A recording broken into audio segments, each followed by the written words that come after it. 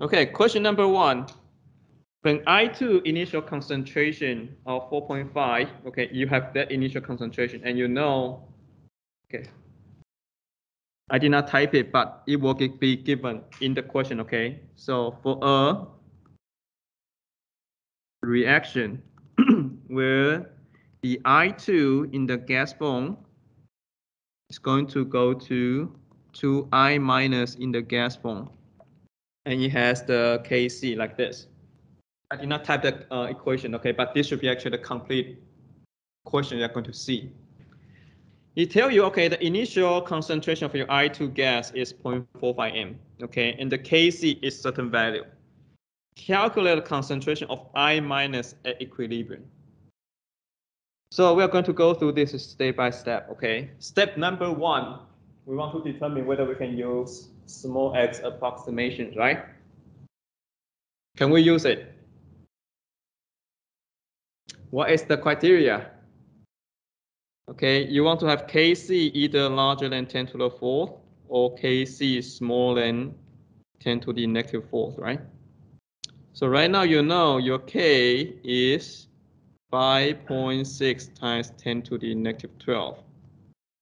Can you use small x approximation? The answer is small x approximation. Okay, we can use it, right? The next thing you should know is actually the Kc is actually very, very small for these specific reactions, right? That means what? The major species in this reaction should be your reactant. Okay, so you know you should start with the concentration with reactants, right? All of them assuming it only exists as reactant. Okay? Okay, so that's the first step.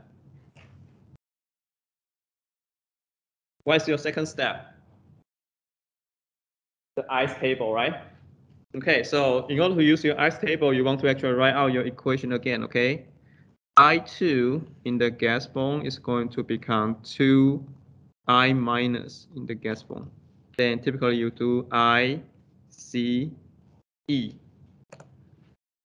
So what is the initial concentration of I2?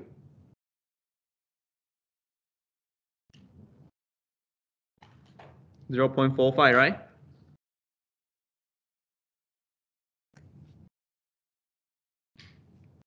What is the initial concentration for I minus?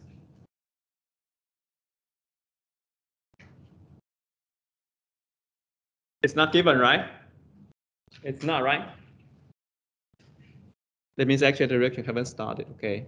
They give you the initial one. That means actually at the very initial stage, there's actually no product, okay? If it did not mention anything about the concentration of your product, just put 0 over there. So let's actually your initial condition, right? So once you start the reaction, okay, some change is going to happen. Your reactant is going to decrease, your product is going to increase, right?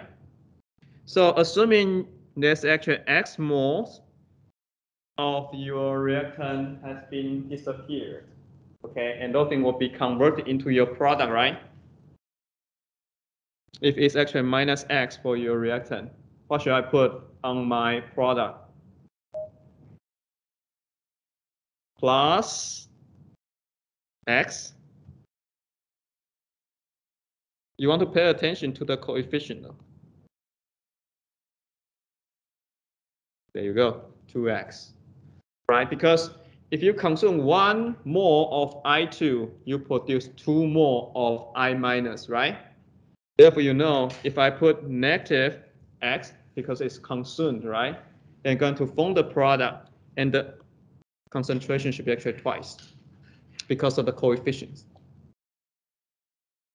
So once you know that's the change you are going to have, and then once you reach equilibrium, then you know at the very end, there's how many reactants you are going to have. And then there will be how much product you are going to get.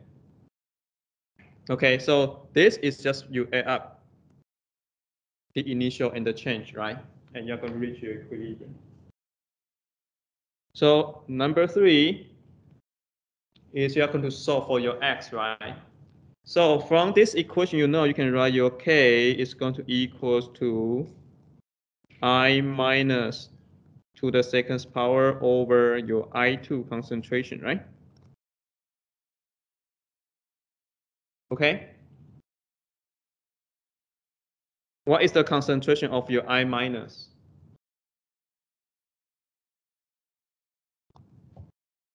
At equilibrium. This is a KEQ, right? It means that is the final things you can put into the KEQ equation. All right. So in this case, what should you put in your I minus term? Yes, 2x. Don't forget raised to the second power, right? How about your denominator?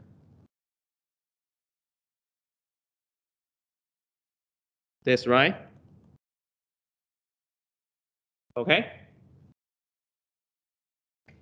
All right. So here is actually where you're going to apply the small x approximation. Okay. We're going to use a small x approximation here. All right. So because your x is going to be very, very small. Okay. So if you write out 0.45 minus x, you will be very, very close to 0.45. Okay. So you can actually make that assumption and then make the calculation a lot simpler. Okay. On the top will equal to just 4x squared, right? Okay, and then you know the Kc is actually provided here, right? You know this thing is going to equal to 5.6 times 10 to the negative 12.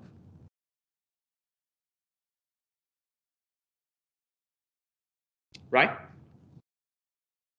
Then you just solve for your x. Okay, so you know your x squared is going to equals to, I'm going to move this one to the right and then move this one to the right. Okay, so what you're going to have is actually 0.45 times 5.6 times 10 to the negative 12 divided by 4, right?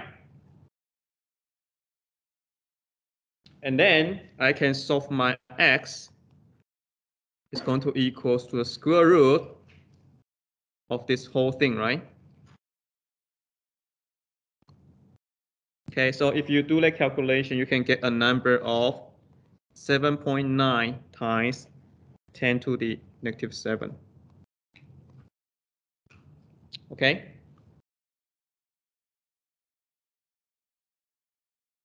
So that's how you calculate the concentration of X. Okay, so remember, it's X. It's not the concentration of your each species, right? Because you know for each species, the concentration equilibrium is this. Got it? You are solving for X, okay? But the concentration of your I2 and I minus need to be further calculated using this relationship. All right? Yes. When the 0.45 minus the x, is the x 0? Is that why we get 0.45? 5 minus x to the 5. Why we got 0.4? Because the X is so small, then we ignore it. Oh. Okay, so how small is your X? We calculated, right? It's 7.9 times 10 to the negative 7. Okay, so if you compare this to your 0.45, extremely small, right? Yeah, so that's why the small x approximation works. Okay, that's why you have certain standard to meet to use your small x approximation. All right? So that's actually your step number 3, right? Step number 4. You want to make sure the answer, the x you solve is correct, right? And the way you check it is actually, okay, if that is my small x, okay, then I can actually use that to calculate my k, right? Because I know If this is correct, and then when I plug back into my equation, which is like 2 times 7.9 times 10 to the negative 7 raised to the second power divided by 0.45 minus 7.9 times 10 to the negative 7. Okay, if I do this calculation, okay, then I should get back a number that should agree with the equilibrium constant provided inside the questions, right? So when you do these calculations, you'll find out the value is actually 5.6 times 10 to the negative 12. Okay, which is actually exactly the same as this guy. Okay, then you know you have done everything properly. Concentration of your I2 is going to equals to, of course, this is actually equilibrium, right?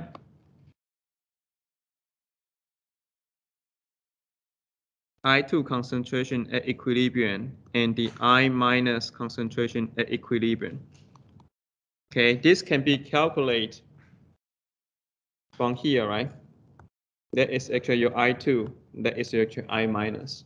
So this will be 0.45 minus 7.9 times 10 to the negative 7.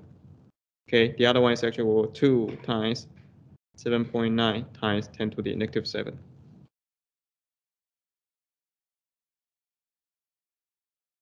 A chemical reaction, 2NO plus Cl2, they are all in the gas form.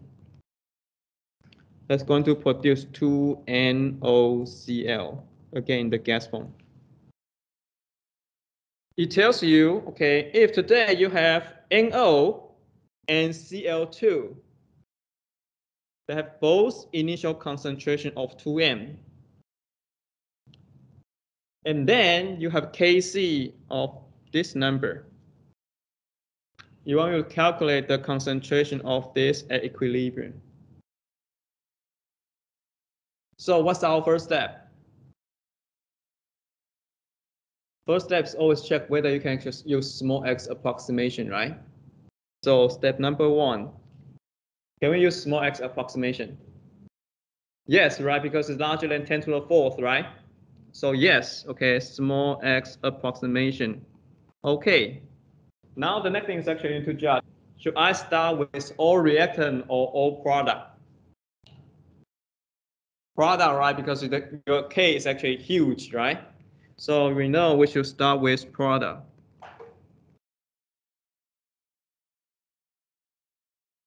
Okay, so what does this mean? Okay, you will see that very clear in the second step.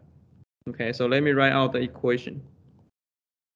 2NO plus Cl2, that gives you 2NOCl. And the Kc is 6.25 times 10 to the 4th. Okay, so in your questions, what it tells you that you have initial 2M of NO, 2M of Cl2, right? But you know, if you want to use small x approximation, we will assume everything become what? Become a product to start with, right? So when you write out your ICE, you know your I want to start with all the things converted to a product. So if that is the situation you have, okay, you want to convert it all into product, then you know how many products you are going to have. If you look at the coefficient carefully, 2, right? So you need 2 more of NO with 1 more of Cl2 that can produce 2 more of NOCl, right? So right now you know you have 2 more of NO, 2 more of Cl2, okay? Then you should be able to see that, okay, in the initial, probably you're going to have 2 more of NOCl because the coefficient is actually, here to here is actually 1-to-1 ratio, right? Another important thing you should see is that if you consume all your NO, you actually only need to consume 1 more of your Cl2. Therefore, in your initial condition, you should still have 1 mole of CO2 existing in your initial condition. This is actually a very essential concept you need to know. So after here, okay, the same thing is going to happen. You know you're going to start with your product side. Right? A small x is going to move to your reactant side now. You're going to have something going to decrease in your product side, right? Sometimes people prefer to, okay, just put minus x here. Then you know, if you concern x for your product, pay attention to your coefficient, okay? You're going to form x for your NO, but you only have 1/2 of the x for your CO2. So you can definitely do this, no problem at all. But some people doesn't really like the concept that you have fractions in front of your x. So some people will write minus 2x, x, and plus 2x. This is fine too. When you reach equilibrium, you will know this will be 2x, this will be 1 plus x, this will be 2 minus 2x. Okay, and this will be the equilibrium concentration for your NO, CO2, and NOCl. So for step 2, the most essential part is actually, can you actually write out this expression for each species? And once you have that, the next thing is actually solve for your x, right?